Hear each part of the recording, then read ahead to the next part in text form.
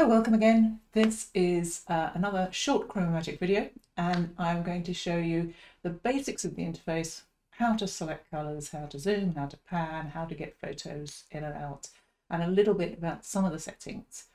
There's a lot more to come. There's all the different display modes and all the colour pieces. So this is just to get people started. It should really be obvious, I think, a lot of it. I've tried to make it as intuitive as possible, but there may be a couple of things in there that are, maybe slightly hidden. So let's get going. On to Canvas Cam. Right, so I've got ChromaMagic loaded up, balanced on my trusty Altoids tin, because I've got my drawing board at a slight angle. I use this for watercolour mostly. And this starts with, this is my lovely parrot painting.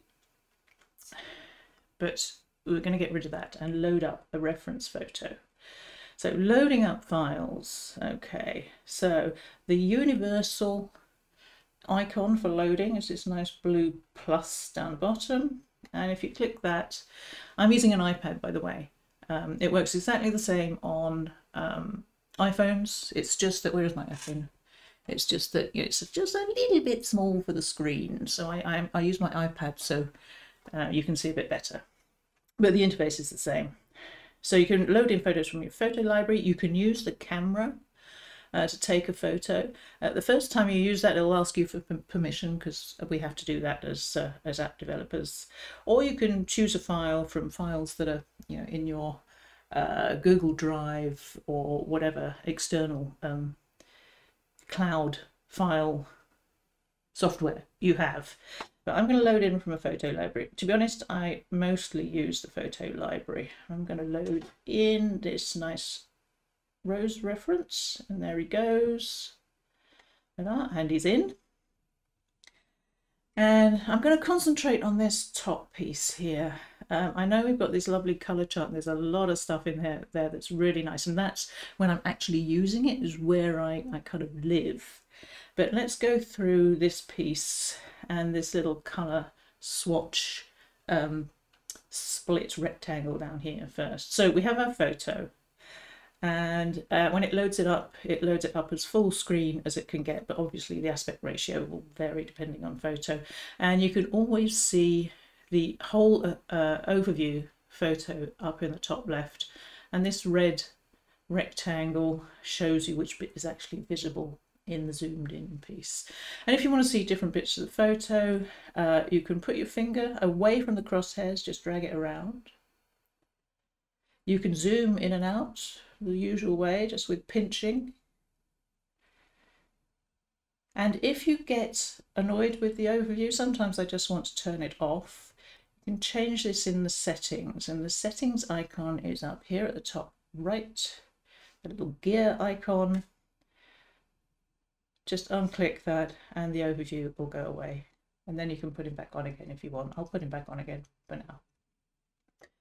Okay, so other things you can do, so you can zoom in and out, which is nice if you just want to hone in on a small piece.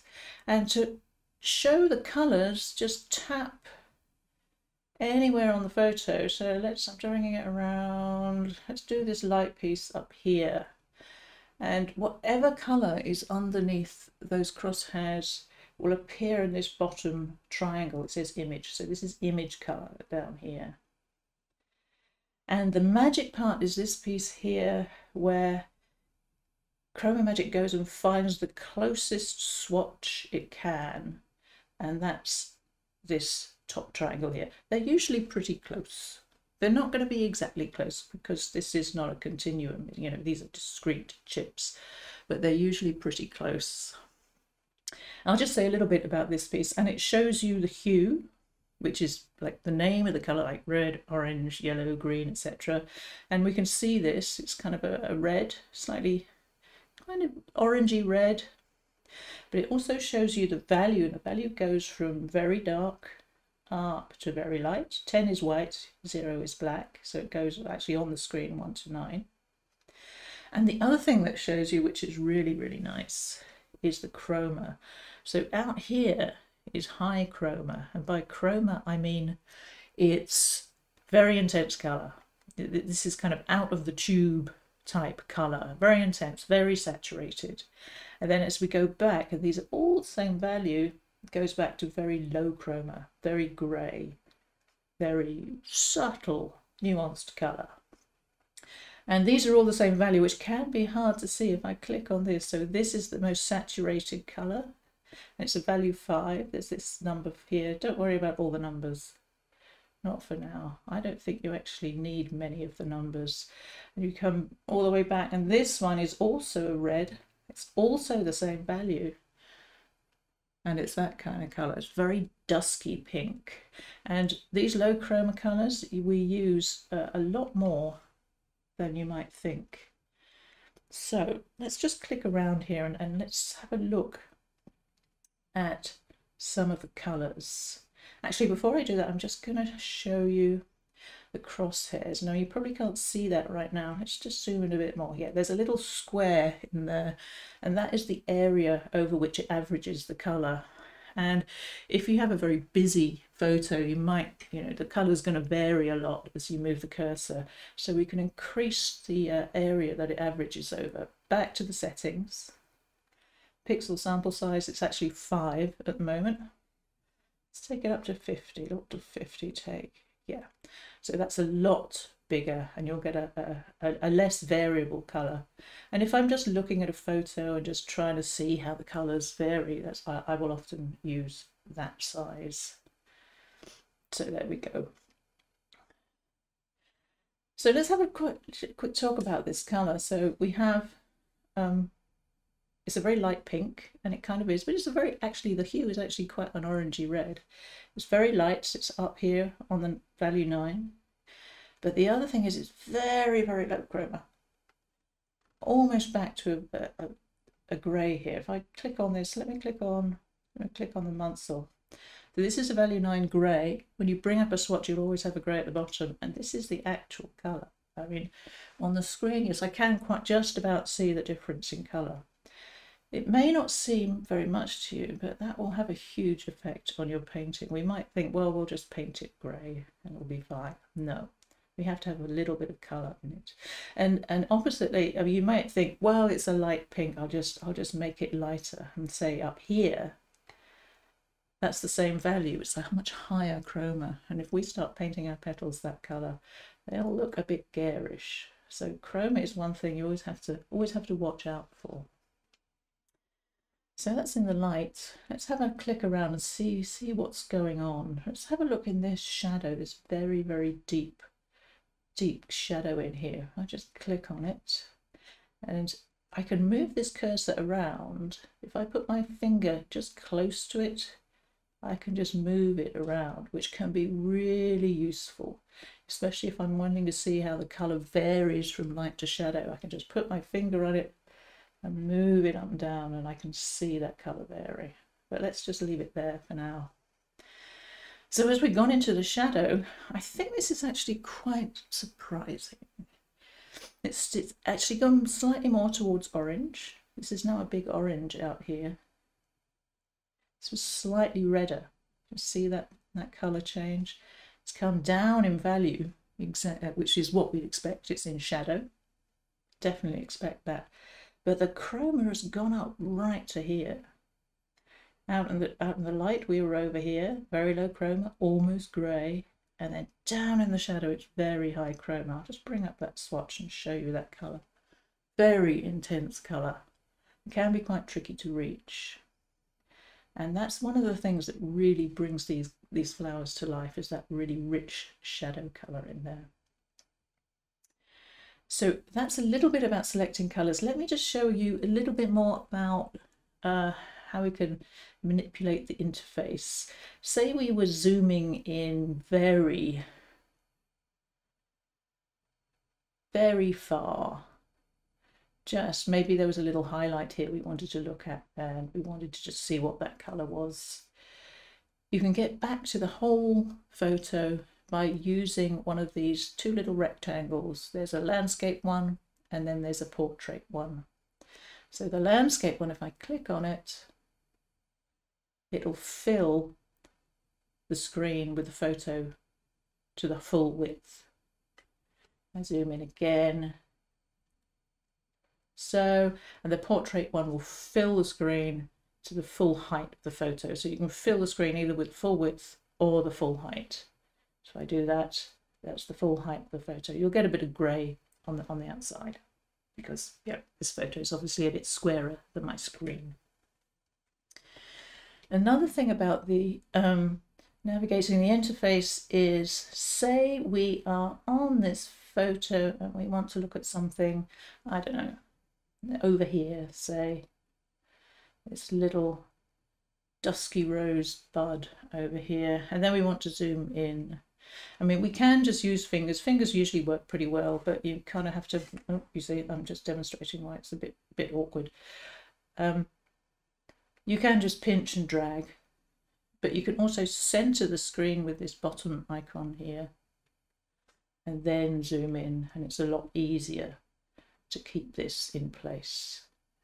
And I can remember, you can always drag the screen around. Having your finger just away from the crosshairs, you can drag the screen around, and then when it's near the crosshairs, you can move this around like so. Another couple of things while we're, oh, actually I'll let's full screen it using one of the clever buttons. I've shown you, you've probably seen this a little bit before, and if you watch some of the calibration videos, you've also seen this. Once you select a color and it's here, you can click either one of these swatches and bring up a bigger swatch of that color. And if you've calibrated your screen, you'll be able to match exactly to this color on your screen.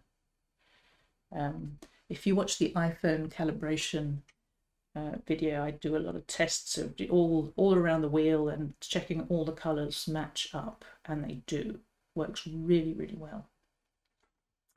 And additionally, in here, if you just want to say, I mean, this is the one that's selected. If you select a color, it's selected with this red outline, but all of these are clickable. And so if you want to see what does this look like at a lower value, just click it, tap the swatch that comes up, and you get a bigger swatch. Okay, so that's pretty much it just for navigating around. You can turn on and off the overview panel, you can zoom in and out, you can pan, you can change the pixel sample size, you can recenter it, and you can fit it to the width or the height of the screen. There's a couple more things in the settings I would like to show you right now. Let's go back into the settings. So we've done the pixel sample size. I'll just leave this. I actually don't change this an awful lot, and this will be in another video.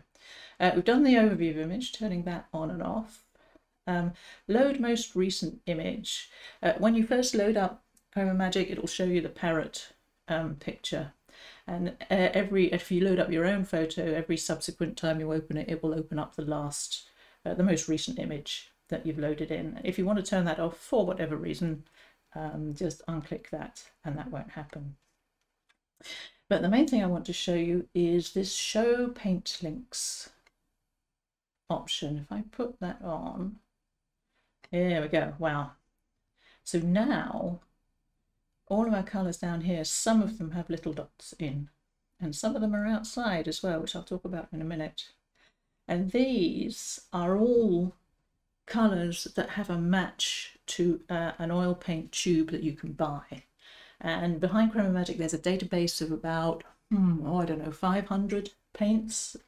Some of the manufacturers are giving out Munsell notation for paints these days, so I've collated all those and put links into them from here. So if I click on one, let's do this nice bright one. Right, so it will tell you, oops, this swatch of color is Gamblin Cadmium Orange Deep. And if I click on it again, you'll actually get a link. Now this goes to Dick Blick. Here we go. And it will show you the paint and you can buy it from there. I don't get any kickbacks from this at all. I just chose Stick Blick because it's actually quite hard to get direct links. I wanted to go back to the manufacturer's pages, but a lot of the manufacturers you just go to a generic page. But I wanted to show each individual colour, and so you can go back to each paint. Okay.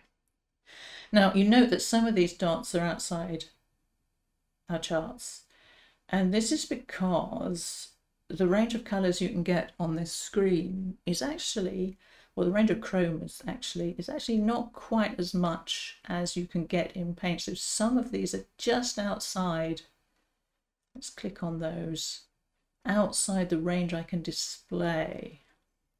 Let's redo cadmium red vermilion. Let's have a look at that one and see what that one looks like. But again, if you go to the web page, it will show you exactly what it is. And it's not that you want to go and just buy every tube of paint that, you know, say you wanted to mix this colour, you're not going to go and buy that tube of paint. But I sometimes, if I'm on a chart, I'll click around just to see the names of the paint colours. So Cad Red Vermilion, Cad Red Light. So I know that if I'm on this chart, Cad Red Light is maybe a good place to start for mixing. And down here is probably some, I was going to say some burnt siennas in here, red ochre, Indian red, gambling burnt sienna is down here. Yeah, so Cad Red Light, burnt sienna, they're the kind of paints that you would use to be on that page. I generally keep these turned off because if I'm moving my cursor around, they get a bit distracting. Okay, so that's the main interface. I think I've covered everything I wanted to. As I said at the beginning, I'll just put it back on me. As I said at the beginning, I think it's fairly intuitive. The only thing that is not right there that you have to change is the pixel sample size on your cursor. But if you go into the settings, it's pretty straightforward what's there. Okay, well, thank you for watching. I hope again it was useful, and there will be more videos in the coming days. Okay, thank you. Bye-bye.